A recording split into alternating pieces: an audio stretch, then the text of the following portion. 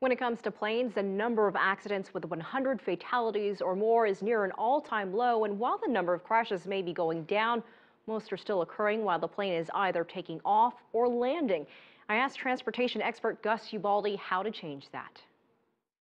I happen to be a member of the Civil Air Patrol, and one of the things we talk about is a sterile cockpit.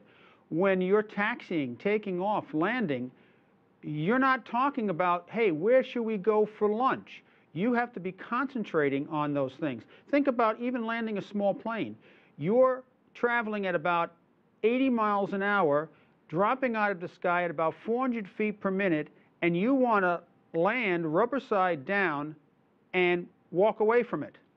That takes a lot of coordination. Flying through the air is relatively easy.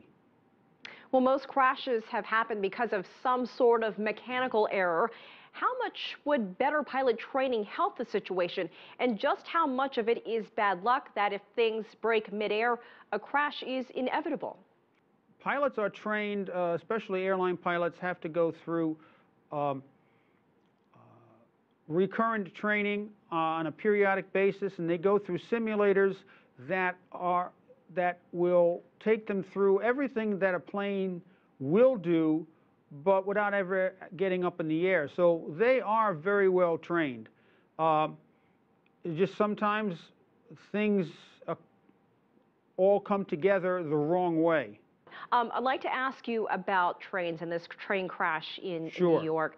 A reporter mentioned that a system called the Positive Train Control, or PTC, that advocates say would prevent many accidents. It would automatically activate the train's brakes and help prevent collisions as well. What are the barriers to implementing this around the world? Well, Positive Train Control is what's known as a communications-based train control system. And it's designed that a train will get a signal, like a radio signal, telling it to go, indicating where it should be, when it should be slowing down. But there are systems in place right now that can do the same sort of thing. The other barriers to it is the enormous cost and action of implementation. You have to test systems.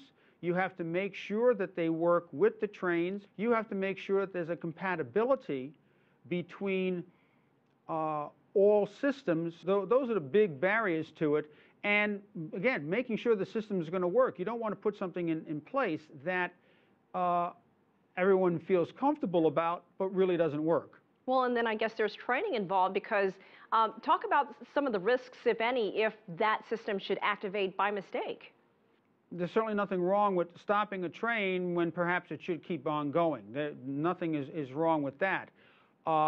What you then run into, though, is that at some point you have to move the train.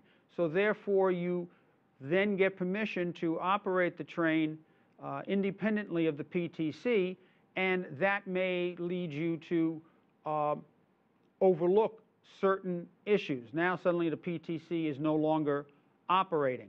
All right, Gus Ubaldi joining us from Cleveland, Ohio. We appreciate your time.